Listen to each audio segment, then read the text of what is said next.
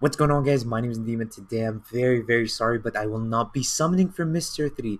Unlike characters like Buggy and Caesar, which at some point I enjoyed and laughed at and liked maybe, Mr. 3, I've never hated him after the Dorian Brogy fight, but I liked him either. Like, I was happy he was in Impel Down with Buggy. It was cool to see his interactions and stuff.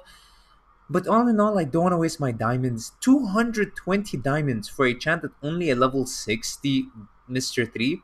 It just doesn't interest me, man. And his skills look nice. As you can see on this screen, like his first skill, he puts down his sword and knocks back the enemies, and it creates like a shield that will shield from any medium range skill, which is very nice.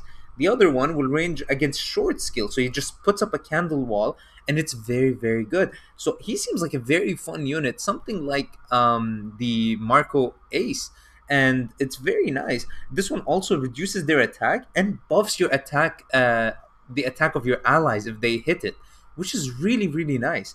So all in all, this is pretty cool.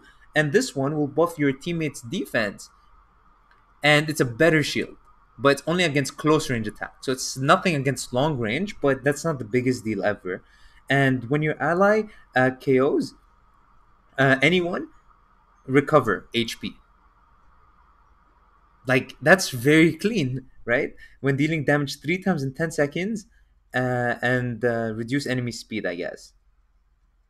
I think that's what that means. Reduce damage received by 30, and then if your strength is more than 50, reduce damage received by another 20. That's 50% damage reduction on a step up character. Honestly, that's pretty decent.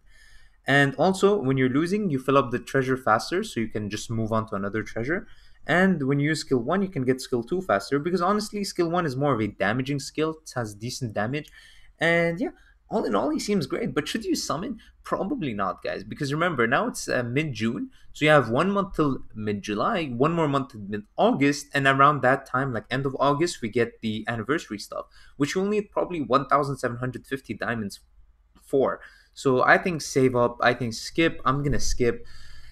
And I'm so sorry. I know you guys are watching this channel for all these new unit showcases, but I'm not. Like, I only have 1,150 diamonds, as you can see here. Like, I can't afford to buy diamonds like a lot of other YouTubers do, and it's just not gonna happen, right? So I know it sucks. I was looking forward to the step ups. Maybe I could get the ticket to get Kid and Law, but I guess that's gonna have to go. So yeah. That being said, hope you enjoyed. Peace.